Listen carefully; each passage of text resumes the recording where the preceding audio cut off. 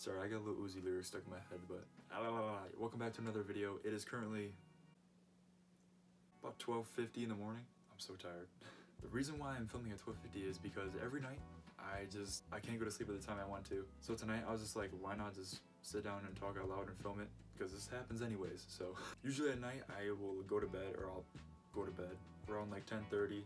And just start overthinking about literally everything possible. What I'll usually be overthinking about is, this might sound cheesy, but great moments that I've had in my life, great memories that I've had, memories with people that are no longer here, memories with people that I can't see every day like I used to, funny memories, bad memories, literally everything. But the one that gets me the most is why I overthink about things that are in the future that haven't even happened before yet.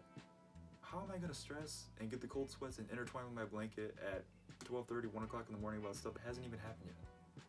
I wish I knew the problem because it drives me insane. I don't fall asleep until probably after 1 o'clock, after laying there for a couple hours. I think my problem is overthinking about overthinking, which leads to me overthinking. This is confusing. And then me not going to bed at the time I want to. So usually what I will do to try and help myself fall asleep, I usually do one of two things, if not both things, every night. I'll literally lay there in my bed, I'll close my eyes like this, make sure everything is just pitch black, and then whatever's on my mind, I'll just say out loud like I'm doing right now. You guys ever hear that saying that like you count sheep, go to sleep or whatever? I mean, I don't count sheep, but talking out loud literally makes me tired, and then I'll fall into a doze, and then it's over from there. Sometimes I'll go on for like 2-3 hours, I won't even realize it. It'll be like 3-4 o'clock in the morning, and I'm like, after I lay there, if that doesn't work, then I'll put on one of two things: a podcast episode, I'll just sit there and listen to it, or I'll no lie, I'll find a 10-hour loop of Rain on a Tin Roof or Rain on a Car Roof, and I'll just play that for however long until I fall asleep. I'll wake up and it's still on. Yeah, you may call me weird, but hey, that shit works. Unknown fact, I think I've used the Rain on a Tin Roof for months now. I can't even tell you the last time I haven't used it, just because I can literally feel like my brain just turning and turning, and then the rain almost makes me hone in on like the sound of the rain hitting the tin roof, and then my brain, my body is just relaxed, and then I just fall asleep from there.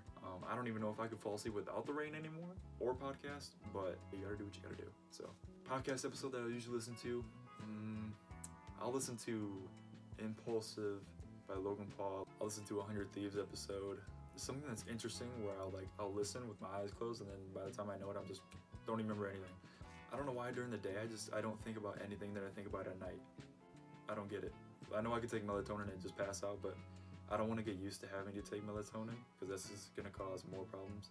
And it is so freaking hard to get off your phone when you're going to bed. I know that's probably my problem, honestly. Well, that's my little story about how I can't go to sleep every night. So if you're up late at night as well, just know that I'm up with you, and happy holidays. I'm out of here.